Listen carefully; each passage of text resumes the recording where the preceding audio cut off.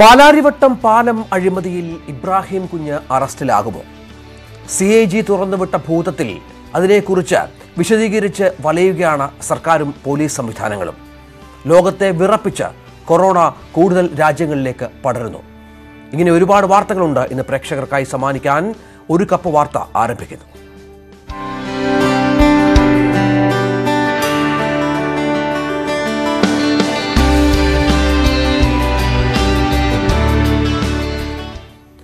ഇബ്രാഹിംകുഞ്ഞ് അറസ്റ്റിലാകുമോ?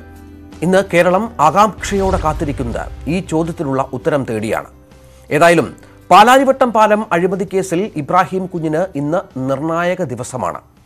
ഇന്ന് വിജിലൻസ് സംഘം ഇബ്രാഹിംകുഞ്ഞിനെ ചോദ്യം ചെയ്യും. പൊതുമരാമത്ത് മുൻ സെക്രട്ടറി TO സൂരജിന്റെയും കരാർ കമ്പനി ഉടമ സുമിത് ഗോയലിന്റെയും മൊഴികളും വ്യക്തമായ തെളിവുകളുമാണ് വിജിലൻസിന്റെ ആത്മവിശ്വാസം. തൃപ്തികരമായ മറുപടി ലഭിച്ചില്ല എങ്കിൽ അറസ്റ്റിനെ കുറിച്ചായിരിക്കും വിജിലൻസ് ആലോചിക്കുക. വിജിലൻസിന്റെ പൂജപ്പുരയിലുള്ള സ്പെഷ്യൽ യൂണിറ്റ് 1 മുൻപാകെ ഇന്ന് 11 മണിക്ക് ഹാജരാകാനാണ് നിർദ്ദേശം നൽകിയിരിക്കുന്നത്. അഴിമതിയിൽ ഇബ്രാഹിംകുഞ്ഞിന്റെ പങ്ക് തെളിയിക്കുന്ന സുപ്രധാന രേഖകൾ വിജിലൻസിന്റെ പക്കലുണ്ട്. പാലാരിവട്ടം മേൽപ്പാലം നിർമ്മാണത്തിൽ കരാറിന് വിരുദ്ധമായി 8.25 കോടി രൂപ നിർമ്മാണ കരാർ കിട്ടിയ കമ്പനിയായ RDS പ്രോജക്റ്റിന് അനുവദിച്ചതിലും അതിന് പലിശ ഇളവ് നൽകാൻ നിർദ്ദേശിച്ചതിലും ഇബ്രാഹിംകുഞ്ഞിന് വ്യക്തമായ പങ്കുണ്ടെന്നാണ് വിജിലൻസിന്റെ കണ്ടെത്തൽ. ഏതായാലും വളരെ നിർണായകമാണ് ഈ ദിവസം. ഇബ്രാഹിംകുഞ്ഞിനെ അറസ്റ്റ് ചെയ്യുമോ അതോ ചോദ്യം ചെയ്ത ശേഷം വിട്ടയക്കുമോ? തുടർ നടപടികൾ കൂടുതലായി വിജിലൻസിന്റെ ഭാഗത്തുനിന്നുണ്ടാകുമോ? അങ്ങനെ ഒരുപാട് ചോദ്യങ്ങൾക്ക് ഉത്തരം ലഭിക്കേണ്ട ഒരു ദിവസമാണ് ഇന്ന്. അതുതന്നെയാണ് ഇന്ന് കേരളം കാത്തിരിക്കുന്ന പ്രധാനപ്പെട്ട വാർത്തയിൽ ഒന്ന്.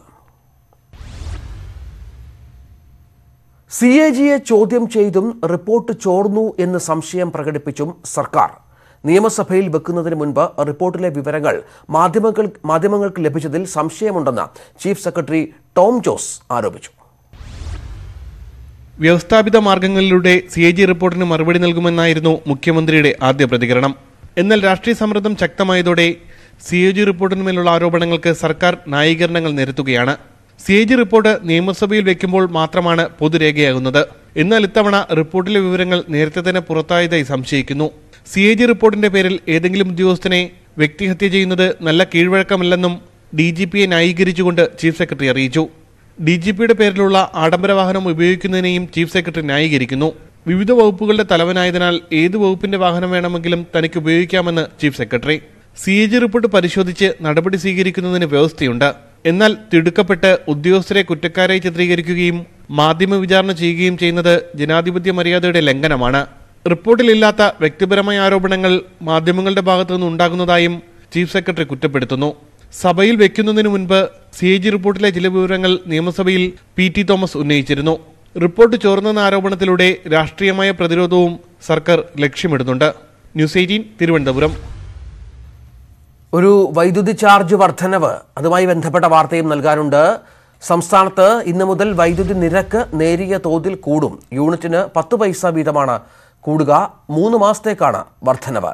100 യൂണിറ്റ് ഉപയോഗിക്കുന്ന ഒരു വീട്ടിൽ 2 മാസത്തെ ബില്ലിൽ 20 രൂപയുടെ വർധനവുണ്ടാകും. മാസം 20 യൂണിറ്റിൽ താഴെ ഉപയോഗിക്കുന്നവർക്ക് നിരക്ക് വർധനവ് ബാധകമാകില്ല.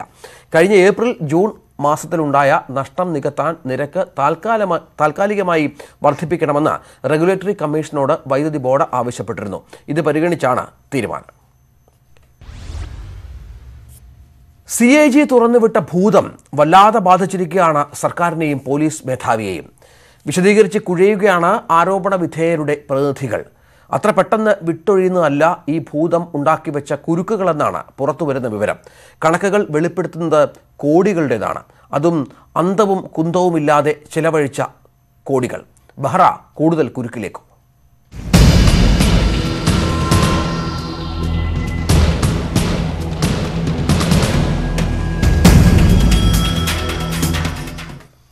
ലോക്നാഥ് ബെഹ്റ സംസ്ഥാന പോലീസ് മേധാവിയായ ശേഷം പോലീസ് നവീകരണത്തിന് ചെലവഴിച്ചത് 151 കോടി രൂപ. സ്റ്റോർ പർച്ചേസ് റൂൾ അനുസരിച്ചാണ് ഈ തുക ചെലവഴിച്ചത് എന്ന് മുഖ്യമന്ത്രി പിണറായി വിജയൻ നിയമസഭയിൽ പറഞ്ഞിരുന്നു. എന്നാൽ പർച്ചേസ് മാനുവൽ ലംഘിച്ചായിരുന്നു ബെഹ്റയുടെ ഇടപാടുകൾ എന്ന CAG റിപ്പോർട്ട് ഇതുവരെ നടന്ന മുഴുവൻ പർച്ചേസുകളെയും സംശയനിഴലാക്കുന്നതാണ്.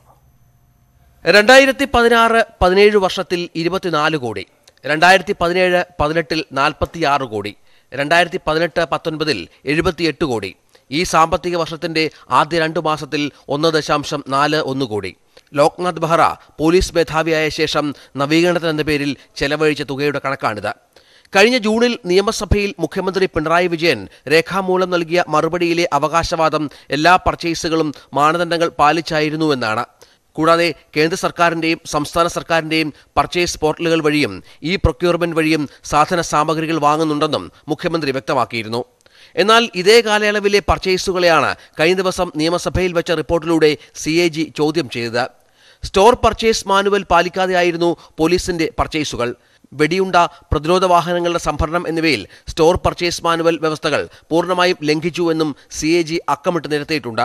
ഇതോടെ നവീകരണത്തിനെന്ന പേരിൽ ലോക്നാഥ് ബെഹ്റ ചെലവാക്കിയ കോടിക്കണക്കിന് രൂപയുടെ ഇടപാടുകളിലെ സുതാര്യതയാണ് ചോദ്യം ചെയ്യപ്പെടുന്നത്. ന്യൂസ് 18 തിരുവനന്തപുരം. സിംസ് പദ്ധതി ഉൾപ്പെടെയുള്ള വിവാദങ്ങളിലൂടെ ഇല്ലാതാകുന്നത് കെൽട്രോൺ എന്ന സ്ഥാപനത്തിന്റെ വിശ്വാസ്യത കൂടിയാണ്. വിവിധ സർക്കാർ വകുപ്പുകൾക്ക് സാങ്കേതിക സഹായം നൽകേണ്ട കെൽട്രോൺ ഇടനിലക്കാരൻ മാത്രമാകുന്നതാണ് സമീപകാലത്തെ അനുഭവം. പൊതുമേഖലാ സ്ഥാപനത്തിന്റെ മറവിൽ ഇഷ്ടക്കാരെ സർക്കാർ പദ്ധതികളുടെ ഭാഗമാക്കുന്നതിനു വേണ്ടി ഈ സ്ഥാപനത്തെ ഉപയോഗപ്പെടുത്തുകയാണ് രാഷ്ട്രീയ നേതൃത്വവും ഉദ്യോഗസ്ഥ പ്രമുഖരും. ഒരു കാലത്ത് കേരളത്തിന്റെ അഭിമാനമായിരുന്നു കെൽട്രോൺ എന്ന ഈ സ്ഥാപനം. എന്നാൽ ഇപ്പോൾ പൊതുമേഖലാ സ്ഥാപനത്തിന്റെ മറവിൽ ഉദ്യോഗസ്ഥ രാഷ്ട്രീയ നേതൃത്വങ്ങൾ നടത്തുന്ന വലിയ അഴിമതികളാണ് CAG റിപ്പോർട്ടിലൂടെ പുറത്തുവരുന്നത്. സർക്കാർ വകുപ്പുകൾക്ക് സാങ്കേതിക സഹായത്തിനൊപ്പം കുറഞ്ഞ ചെലവിൽ ഇലക്ട്രോണിക്സ് ഉൽപ്പന്നങ്ങളുടെ നിർമ്മാണവും വിതരണവും ഇതായിരുന്നു കെൽട്രോൺ എന്ന സ്ഥാപനത്തിന്റെ രൂപീകരണ ലക്ഷ്യം. എന്നാൽ വിവാദമായ സിംസ് പദ്ധതിയിൽ മാത്രമല്ല, സമീപകാല ഇടപാടുകളിലെല്ലാം കെൽട്രോണിന്റെ പങ്ക് ഇടനിലക്കാരൻ മാത്രമായിരുന്നു. ഇപ്പോൾ സംഭവിച്ചുകൊണ്ടിരിക്കുന്നത് കെൽട്രോൺ ഒരു ഇടനില സ്ഥാപനമായിട്ട് നിൽക്കുകയാണ്. അതും തെറ്റില്ല എന്ന് വേണമെങ്കിൽ നമുക്ക് പറയാം. പക്ഷേ അതിനും അപ്പുറത്ത് അഴിമതിക്ക് മറയായി നിന്നുകൊടുക്കുകയാണ് കെൽട്രോൺ ചെയ്തുകൊണ്ടിരിക്കുന്നത്. CAG റിപ്പോർട്ടിൽ ചൂണ്ടിക്കാട്ടുന്നത് കെൽട്രോണും പോലീസും തമ്മിൽ നടന്ന അവിശുദ്ധ ഇടപെടലുകളാണ്. എന്നാൽ ഇവയിൽ മാത്രമല്ല, ഏറ്റെടുത്ത പദ്ധതികളിലെല്ലാം കെൽട്രോണിന്റെ ഇടപെടലുകൾ സംശയത്തിന്റെ നിഴലിലാണ്. കെൽട്രോൺ എന്ന പൊതുമേഖലാ സ്ഥാപനത്തെ മറയാക്കി രാഷ്ട്രീയ നേതൃത്വവും ഉദ്യോഗസ്ഥരും ഇഷ്ടക്കാരെ സർക്കാർ പദ്ധതികളിലേക്ക് കൊണ്ടുവന്നു എന്നാണ് ആരോപണം. ഇത് എല്ലാം തമ്മിലുള്ള ഒരു കൊടുക്കൽ വാങ്ങൽ പ്രക്രിയയായിട്ട് നിൽക്കുകയാണ്. സ്വകാര്യ കമ്പനിക്ക് പിരിച്ചു കൊടുക്കുകയാണ്. ഇവിടുത്തെ ഉയർന്ന പോലീസ് ഉദ്യോഗസ്ഥർ അവരുടെ പിരിവുകാരായി മാറിയിരിക്കുകയാണ്. അവരുടെ മാർക്കറ്റിംഗ് എക്സിക്യൂട്ടീവ് ആയിരിക്കുകയാണ്. സ്വന്തമായ സാങ്കേതിക വിദ്യ കൊണ്ട് നടപ്പിലാക്കാവുന്ന പല പദ്ധതികളിലും കെൽട്രോൺ സ്വകാര്യ കമ്പനികളെ തേടിപ്പോയി എന്നതാണ് സമീപകാല കണക്കുകൾ തെളിയിക്കുന്നത്. സ്വകാര്യ കമ്പനി വഴി നടപ്പിലാക്കാൻ ഒരുങ്ങുന്ന സിംസ് എന്ന പദ്ധതി സാങ്കേതിക വിദ്യ കൈവശമുണ്ടായിട്ടും കെൽട്രോൺ കൈയൊഴിഞ്ഞുവെന്നും ആരോപണമുണ്ട്. TG Sajith, news 18 Thiruvananthapuram. Corona ഭീതി ഒഴിയാതെ ചൈന. ദിവസവും 100-ലധികം പേരുടെ മരണമാണ് റിപ്പോർട്ട് ചെയ്യപ്പെടുന്നത്. ഫ്യൂബെ പ്രവിശ്യയിൽ ഇന്നലെ മാത്രം 139 പേർ മരിച്ചു. ഇതോടെ ചൈനയിലെ മരണസംഖ്യ 1627 ചികിത്സയിലുള്ള 60,000-ലധികം പേരിൽ 1500-ഓളം പേരുടെ നില അതീവ ഗുരുതരമായി തുടരുകയാണ്. എന്നാൽ വൈറസിന്റെ ഘടനയിലോ തീവ്രതയിലോ മാറ്റം വരാത്തത് ആശ്വാസകരമെന്ന് ലോകാരോഗ്യ സംഘടന വ്യക്തമാക്കിയിട്ടുണ്ട്. ആഫ്രിക്കയിലും ഇതിനിടെ കൊറോണ സ്ഥിരീകരിച്ചു. വിദേശിയായ ഒരാൾക്ക് രോഗം സ്ഥിരീകരിച്ചുവെന്ന് ഈജിപ്ത് ആരോഗ്യ മന്ത്രാലയം വ്യക്തമാക്കി. പൗരത്വ നിയമ ഭേദഗതിക്കെതിരെ ചെന്നൈയിൽ നടക്കുന്ന പ്രതിഷേധത്തിന് നേരെ പോലീസിന്റെ ലാത്തിചാർജ്. വണ്ണാർപേട്ടിൽ ഷഹീൻ ബാഗ് മോഡൽ സമരം നടത്തുന്നവർക്കെതിരെയാണ് പോലീസിന്റെ നടപടിയുണ്ടായത്. ലാത്തിചാർജിൽ നിരവധി പേർക്ക് പരിക്കേറ്റു.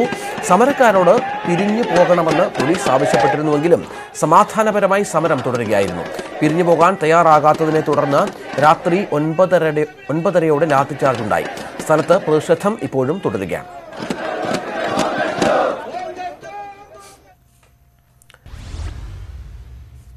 പിളർന്നു പടവലങ്ങ പോലെ വലുതായ കേരള കോൺഗ്രസുകൾ കേരള രാഷ്ട്രീയത്തിലെ ഒരു തമാശയാണ്. 4, 3, 7 പേർ, അല്ലെങ്കിൽ മറ്റൊരു ഭാഷയിൽ പറഞ്ഞാൽ ഒരു ഫിയറ്റ് കാറിൽ പോലും കയറാൻ ആളില്ലാത്തവരുള്ള ഗ്രൂപ്പുകളാണ് ഇപ്പോൾ പല കേരള കോൺഗ്രസുകളും. കേരള കോൺഗ്രസിന്റെ മറ്റൊരു പിളർപ്പിന് കാതോർക്കുകയാണ് കേരളം. ഇത്തവണ ജേക്കബ് ഗ്രൂപ്പിലാണ് തമ്മിലടി. അതും അനൂപ് ജേക്കബും ജോണി നെല്ലൂരും തമ്മിൽ. അനൂപ് ജേക്കബിന്റെ നേതൃത്വത്തിൽ ഇന്ന് പ്രത്യേക യോഗം ചേരും. പാർട്ടി ചെയർമാൻ ജോണി നെല്ലൂരിനെ ഒഴിവാക്കിയാണ് അനൂപ് ഇത്തരത്തിൽ ഒരു യോഗം വിളിച്ചു ചേർത്തിരിക്കുന്നത്. ജോണി നെല്ലൂർ അനൂപ് ജേക്കബും രണ്ടു വഴിക്ക് എന്ന് വ്യക്തമാക്കുന്ന യോഗമാണ് ഇന്ന് നടക്കുന്നത്. പാർട്ടി ലീഡർ എന്ന നിലയിൽ അനൂപ് വിളിച്ച യോഗത്തിൽ ആരൊക്കെ പങ്കെടുക്കും എന്നതാണ് ശ്രദ്ധേയം. ജോസഫുമായുള്ള ലയനം ചർച്ച ചെയ്യാൻ 21-ന് ജോണി നെല്ലൂർ വിഭാഗം യോഗം ചേരാൻ ഇരിക്കുകയാണ് അനൂപ് വിഭാഗത്തിന്റെ അടിയന്തര യോഗം. നിലവിൽ ജോസഫുമായി ലയിക്കേണ്ട എന്ന നിലപാടാണ് അനൂപിനുള്ളത്. എല്ലാ കേരള കോൺഗ്രസും ഒന്നിച്ചാൽ മാത്രം ലയനം എന്ന് അനൂപ് പറയുന്നു. പാർട്ടി പിളർന്ന് ജോണി വിഭാഗം ജോസഫിനൊപ്പം ചേരുമെന്നാണ് ഇപ്പോൾ ലഭിക്കുന്ന സൂചനകൾ. രാവിലെ 11 മണിക്ക് കോട്ടയത്തെ സംസ്ഥാന കമ്മിറ്റി ഓഫീസിലാണ് അനൂപ് വിഭാഗം യോഗം വിളിച്ചിരിക്കുന്നത്. എന്തൊരു ചൂട് എന്ന് മലയാളി ഇപ്പോഴേ പറഞ്ഞു തുടങ്ങിയിരിക്കുന്നു. അതും മാർച്ചും ഏപ്രിലും ഒക്കെ ആകുന്നതിന് മുൻപ് തന്നെ. ഒട്ടും സുഖകരമല്ല കാര്യങ്ങളെന്നാണ് പുറത്തുവരുന്ന വാർത്തകൾ. സംസ്ഥാനത്ത് വരും ദിവസങ്ങളിലും ചൂട് ശക്തമാകുമെന്നാണ് വിവരം. ആലപ്പുഴ, കോട്ടയം, കണ്ണൂർ, കാസർഗോഡ് ജില്ലകളിൽ 4 ഡിഗ്രി സെൽഷ്യസ് വരെ താപനില ഉയരാൻ സാധ്യതയുണ്ടെന്നാണ് മുന്നറിയിപ്പ്.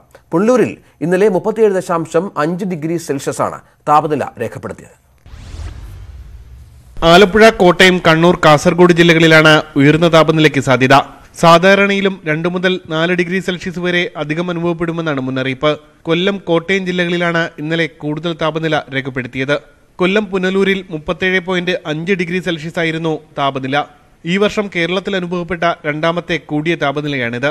കോഴിക്കോട് നഗരത്തിൽ സാധാരണയേക്കാൾ 4.7 ഡിഗ്രി സെൽഷ്യസ് അധികം ചൂടാണ് രേഖപ്പെടുത്തുന്നത്.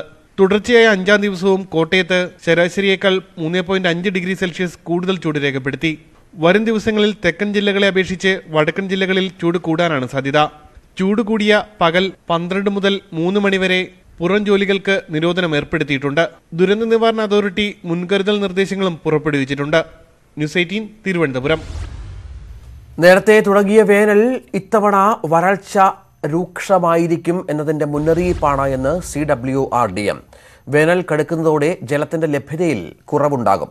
പ്രളയത്തിൽ മേൽമണ്ണ് ഒലിച്ചുപോയതും തുലാവർഷം കുറഞ്ഞതുമാണ് ഭൂഗർഭ ജലവിധാനം ക്രമാതീതമായി കുറയാൻ കാരണം.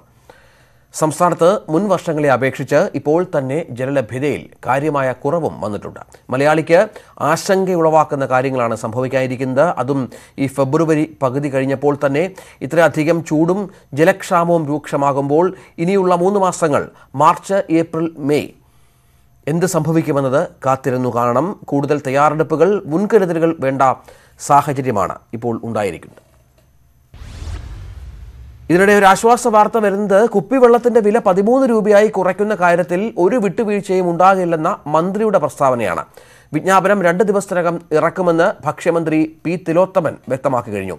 വില കുറയ്ക്കാത്തവർക്കെതിരെ കർശന നടപടി ഉണ്ടാകുമെന്നും മന്ത്രി പറഞ്ഞു. കുപ്പിവെള്ളത്തെ അവശ്യ വസ്തുവായി പരിഗണിച്ചായിരിക്കും വില നിയന്ത്രണം. മുൻപ് തന്നെ ഇക്കാര്യം തീരുമാനിച്ചിരുന്നതാണെങ്കിലും പ്രാവർത്തികമായില്ല. ബജറ്റിൽ 13 രൂപയായി പ്രഖ്യാപിച്ച സാഹചര്യത്തിൽ തീരുമാനം കർക്കശമാക്കും. ഇക്കാര്യം നടപ്പാകില്ലെന്ന വിമർശനം ഉയരുന്നുണ്ട്. എന്നാൽ കർശന ഇടപെടൽ ഉണ്ടാകുമെന്നും നടപ്പാക്കുമെന്നും മന്ത്രി പറഞ്ഞു.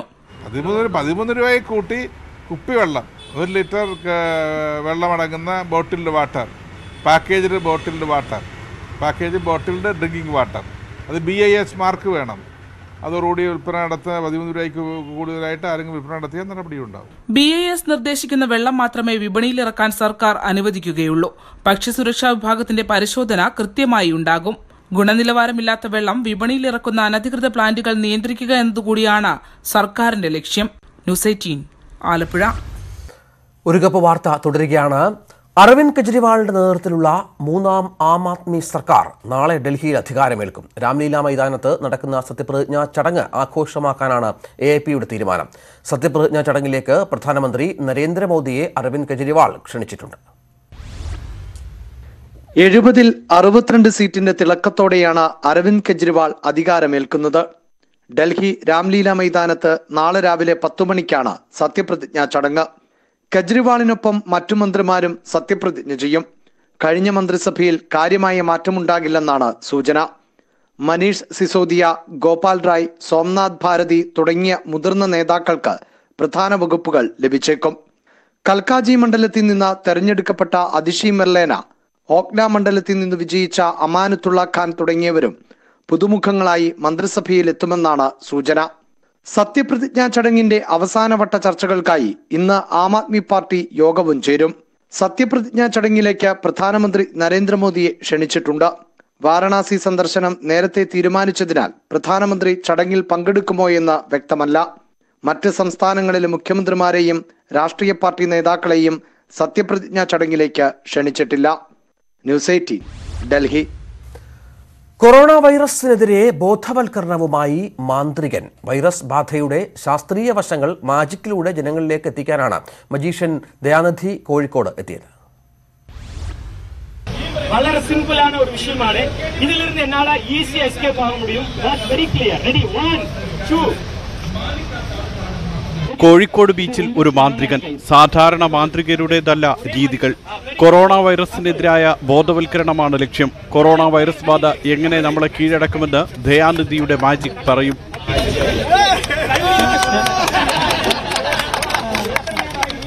ஒரு அவேர்னஸ் ആണ് ഇന്ത്യയിൽ വരാമ ഇരിക്കறதுக்கான ഒരു അവേർനസ് നമ്മ എപ്പോഴെല്ലാം സേഫാ ഇരിക്കணும்ங்கறதுக்கு വേണ്ടിയാണ് ഒരു മെസ്സേജ് ആണ് ഈ ഷോയുടെ മെയിൻ നോക്ക്. രാജ്യാന്തര തലത്തിൽ പ്രശസ്തനായ ദയാനിധി യൂറോപ്യൻ മാജിക് ചാമ്പ്യൻ പുരസ്കാര ജേതാവാണ്. നേരത്തെ തമിഴ്നാട് സർക്കാരിനു വേണ്ടി ട്രാഫിക് ബോധവൽക്കരണ മാജിക് ഒരുക്കിയിട്ടുണ്ട്. ന്യൂസ് 18 കോഴിക്കോട്. ട്രെയിനുകളിലെ മോഷണത്തിൽ അന്വേഷണം തമിഴ്നാട്ടിലേക്ക് വ്യാപിപ്പിച്ച് പോലീസ്. സംഭവം നടന്ന് ദിവസങ്ങൾ കഴിഞ്ഞിട്ടും പ്രതികളെക്കുറിച്ച് യാതൊരു തുമ്പും കണ്ടെത്തുവാൻ അന്വേഷണ സംഘത്തിന് കഴിഞ്ഞിട്ടില്ല. മോഷണം വ്യാപകമായതോടെ സെക്കൻഡ് ക്ലാസ് AC കമ്പാർട്ട്മെന്റിലും പരിശോധന ശക്തമാക്കിയിരിക്കുകയാണ് പോലീസ്. 2 ട്രെയിനുകളിലെ AC കോച്ചുകളിൽ നിന്നും 15 ലക്ഷത്തോളം രൂപ കൊള്ളയടിച്ചിട്ട് ദിവസങ്ങളായി. പക്ഷേ കേസന്വേഷണത്തിൽ യാതൊരു പുരോഗതിയും ഇതുവരെയും ഉണ്ടായിട്ടില്ല. ഈ സാഹചര്യത്തിലാണ് അന്വേഷണം തമിഴ്നാട്ടിലേക്കും വ്യാപിപ്പിച്ചിരിക്കുന്നത്. 2 സംഘങ്ങളായി തിരിഞ്ഞാണ് അന്വേഷണം. ഇതിൽ ഒരു സംഘം ചെന്നൈയിൽ തങ്ങിയാണ് ശാസ്ത്രീയ പരിശോധനകൾ നടത്തുന്നത്. സ്ഥിരം മോഷ്ടാക്കളെ കേന്ദ്രീകരിച്ചാണ് അന്വേഷണം. കവർച്ച നടന്ന 2 ട്രെയിനുകളിൽ ടിക്കറ്റ് ബുക്ക് ചെയ്ത യാത്രക്കാരുടെ പൂർണ്ണ വിവരം പോലും ഇതുവരെയും കിട്ടിയിട്ടില്ല. 2 ട്രെയിനുകളിലും ഒരേ സമയം മോഷണം നടന്നെങ്കിലും ഇതിനു പിന്നിൽ 2 സംഘങ്ങളാണെന്നാണ് വിലയിരുത്തൽ. മോഷണം വ്യാപകമായതോടെ second class AC കമ്പാർട്ട്മെന്റിലും Kerala police പരിശോധന ശക്തമാക്കിയിട്ടുണ്ട്. യാത്രക്കാർക്ക് ബുദ്ധിമുട്ട് സൃഷ്ടിക്കുമെന്ന കാരണം പറഞ്ഞ് നേരത്തെ ഈ കമ്പാർട്ട്മെന്റുകളിൽ പരിശോധന നടത്തുവാൻ റെയിൽവേ അനുമതി നൽകിയിരുന്നില്ല. ട്രെയിനുകളിൽ നിന്നും പൊതുജനങ്ങളുടെ മുതൽ കൊള്ളയടിക്കുമ്പോഴും മോഷ്ടാക്കളെ കണ്ടെത്തുവാൻ കഴിയാത്തത് ഗുരുതരമായ വീഴ്ചയാണ്. സുരക്ഷ ഒരുക്കേണ്ട റെയിൽവേയും കുറ്റവാളികളെ കണ്ടെത്തേണ്ട പോലീസുമാണ് ഇതിന് ഉത്തരം നൽകേണ്ടത്. കോഴിക്കോട് നിന്നും സനോജ് സുരേന്ദ്രൻ, ന്യൂസ് 18. മീറ്ററിൽ കാണിക്കുന്നതിനേക്കാൾ കൂടുതൽ കാശ് ആവശ്യപ്പെടുന്ന ഓട്ടോ ഡ്രൈവർമാർ ഒന്ന് ശ്രദ്ധിക്കുക. യാത്രക്കാരും ഓട്ടോ ഡ്രൈവർമാരും തമ്മിലുള്ള തർക്കങ്ങൾ ഒഴിവാക്കാൻ പുതിയ പദ്ധതിയുമായി തിരുവനന്തപുരം നഗരസഭ എത്തുകയാണ്. മൊബൈൽ ആപ്പിലൂടെ ഓട്ടോ ഡ്രൈവർമാരെ ഇനി യാത്രക്കാർക്ക് റേറ്റിംഗ് നടത്താം. ഹേയ് ഓട്ടോ റേറ്റിംഗ് പദ്ധതി. ഓട്ടോക്കാരും യാത്രക്കാരും തമ്മിലുള്ള തർക്കങ്ങൾ ഒഴിവാക്കാൻ തിരുവനന്തപുരം നഗരസഭ തുടക്കം കുറിക്കുന്ന പദ്ധതിയാണിത്. ഓട്ടോ ഡ്രൈവർമാരുടെ സേവനം യാത്രക്കാർക്ക് വിലയിരുത്തി പോയിന്റ് അടിസ്ഥാനത്തിൽ റേറ്റിംഗ് നൽകാം. ഗൂഗിൾ പ്ലേ സ്റ്റോർ വഴി ഡൗൺലോഡ് ചെയ്യാവുന്ന ഹേയ് ഓട്ടോ ആപ്പ് സജ്ജമായി കഴിഞ്ഞു. ഇത് ഡൗൺലോഡ് ചെയ്ത് ഉപയോഗിച്ചു തുടങ്ങിയാൽ ഇരു കൂട്ടർക്കും ഹാപ്പിയായി പിരിയാമെന്നാണ് നഗരസഭയുടെ അവകാശവാദം. ഓട്ടോ ഡ്രൈവർമാരുടെ ക്ഷേമവും നല്ല പെരുമാറ്റത്തിനും നല്ല അംഗീകാരവും നമുക്ക് കൊടുക്കേണ്ടതായിട്ടുണ്ട്. അത് നമ്മൾ നൽകേണ്ട അംഗീകാരമാണ്. അത് രണ്ടും ചേർത്തുകൊണ്ടുള്ള ഒരു നല്ല ബന്ധത്തിൽ ഒരു സൗഹൃദ ബന്ധമുണ്ടാക്കിയെടുക്കാനാണ് ഹേയ് ഓട്ടോ പദ്ധതി തിരുവനന്തപുരം നഗരസഭ ആദ്യമായി നടപ്പിലാക്കുന്നത്. അതൊരു തുടർ പദ്ധതി തന്നെയാണ്. യാത്രക്കാരുടെ പരാതി രേഖപ്പെടുത്താനുള്ള സൗകര്യവുമുണ്ടാകും. സിറ്റി ട്രാഫിക് പോലീസുമായി ചേർന്ന് ഇവ പരിഹരിക്കുന്നതിനും നഗരസഭ നടപടി സ്വീകരിക്കും. ഓരോ ഡ്രൈവർമാർക്കും നൽകുന്ന യൂണിക് ID കാർഡിൽ നിന്നും ബാർകോഡ്, QR കോഡ് എന്നിവ റീഡ് ചെയ്ത് റേറ്റ് ചെയ്യുന്നതിനുള്ള സംവിധാനമാണ് നഗരസഭ ഒരുക്കിയിരിക്കുന്നത്. ID കാർഡ് ലഭ്യമാക്കുന്നതിനായി നഗരത്തിലോടുന്ന പെർമിറ്റുള്ള ഓട്ടോറിക്ഷ ഡ്രൈവർമാർ ഡ്രൈവിംഗ് ലൈസൻസിന്റെ കോപ്പി, ഓട്ടോറിക്ഷ പെർമിറ്റ് കാർഡിന്റെ കോപ്പി എന്നിവയുമായി നഗരസഭയിൽ ഹാജരാകണം. ID കാർഡ് യാത്രക്കാർ കാണുന്ന വിധത്തിൽ വാഹനത്തിൽ പ്രദർശിപ്പിക്കണമെന്നാണ് നിബന്ധന. മികച്ച റേറ്റിംഗ് നേടുന്ന ഓട്ടോ ഡ്രൈവർമാർക്ക് നഗരസഭ അവാർഡ് നൽകും. ബുധനാഴ്ച ഉച്ചയ്ക്ക് നഗരസഭാ അങ്കണത്തിൽ പദ്ധതിയുടെ ഉദ്ഘാടനം മേയർ നിർവഹിക്കും. News 18 Thiruvananthapuram. Electric ഓട്ടോറിക്ഷകളെ city permit ഇല്ലാതെ സർവീസ് നടത്താൻ അനുവദിക്കരുത് എന്നാവശ്യപ്പെട്ട് കോഴിക്കോട്ട് പരമ്പരാഗത ഓട്ടോ തൊഴിലാളികളുടെ പ്രതിഷേധം. ഓട്ടോ തൊഴിലാളികളുടെ സംയുക്ത സമിതിയാണ് പ്രതിഷേധം സംഘടിപ്പിച്ചത്. CITUവിന്റെ വിലക്കു ലംഘിച്ചും തൊഴിലാളികൾ സമരത്തിൽ പങ്കെടുത്തു.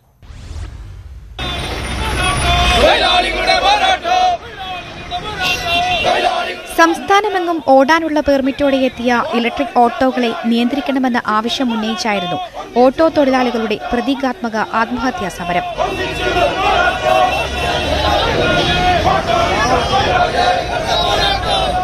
സിറ്റി പെർമിറ്റ് ഇല്ലാതെ ഇലക്ട്രിക് ഓട്ടോറിക്ഷകളെ സർവീസ് നടത്താൻ അനുവദിക്കുന്നത് ഉപജീവനമാർഗം ഇല്ലാതാക്കുമെന്നാണ് പരമ്പരാഗത ഓട്ടോ തൊഴിലാളികളുടെ പരാതി. വലിയ വിലയ്ക്ക് പെർമിറ്റ് എടുത്ത തൊഴിലാളികൾക്ക് ഇപ്പോൾ തന്നെ ജോലിയില്ലെന്നും പ്രതിഷേധക്കാർ പറയുന്നു. നിലവിൽ തന്നെ എടുക്കുന്ന തൊഴിൽ പകുതിയായി കുറഞ്ഞിരിക്കുന്നു.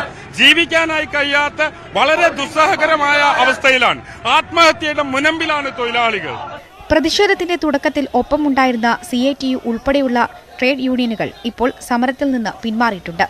തൊഴിലാളികളുടെ കൂട്ടായ്മയാണ് പ്രതീകാത്മക ആത്മഹത്യാ സമരം നടത്തിയത്. പ്രതിഷേധത്തിൽ പങ്കെടുക്കുന്നതിന് CITU അംഗങ്ങൾക്ക് ട്രേഡ് യൂണിയന്റെ വിലക്കുണ്ടായിരുന്നു. ഈ സമരത്തിൽ പങ്കെടുത്തിരിക്കുന്ന പകുതിയിലേറെ തൊഴിലാളികളും CITU മെമ്പർഷിപ്പ് ഉള്ളവരാണ്. അത് തന്നെ തെളിയിക്കുന്നത് അവരുടെ കാപട്യം നിറഞ്ഞ ഇന്നലെകളാണ് ആ തൊഴിലാളികൾ ഇതിലെ പങ്കെടുക്കാൻ കാരണം. സർക്കാരിന്റെ സബ്സിഡിയോടെ എത്തിയ ഈ ഓട്ടോകളെ CITU തടയുന്നത് വിവാദമായിരുന്നു. ഇതോടെയാണ് പ്രത്യക്ഷ സമരത്തിൽ നിന്ന് CITU പിന്മാറിയത്. ന്യൂസ് 18 കോഴിക്കോട്. പൗരത്വ നിയമ ഭേദഗതിക്കെതിരെ സംയുക്ത സമരം വേണ്ടെന്ന മുല്ലപ്പള്ളിയുടെ നിലപാടിനെ പിന്തുണച്ച് യൂത്ത് ലീഗ്.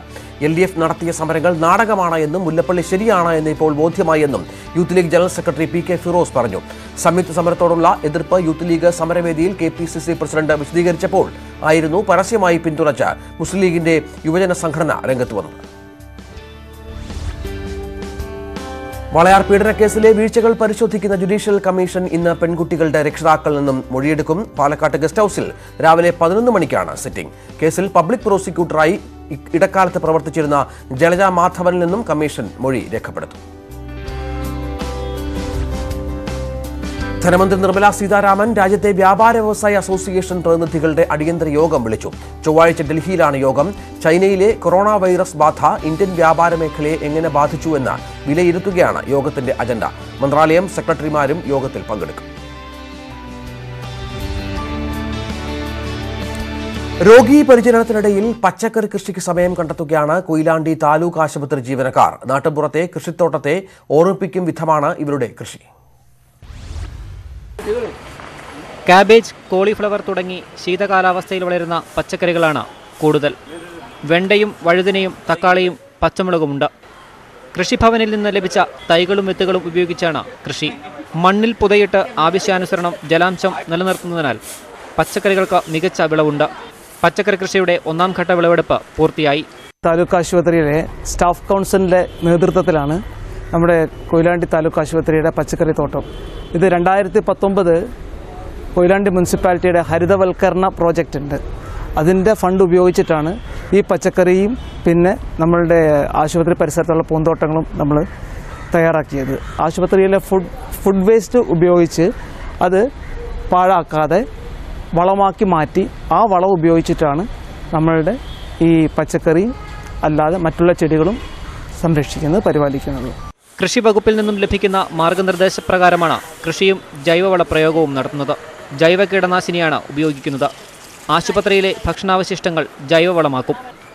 പച്ചക്കറി കൃഷി കൂടാതെ കമ്പോസ്റ്റ് വളം കൂടുതൽ കർഷകരിലേക്ക് എത്തിക്കാൻ പദ്ധതിയുണ്ട്. ന്യൂസ് 18 കൊയിലാണ്ടി.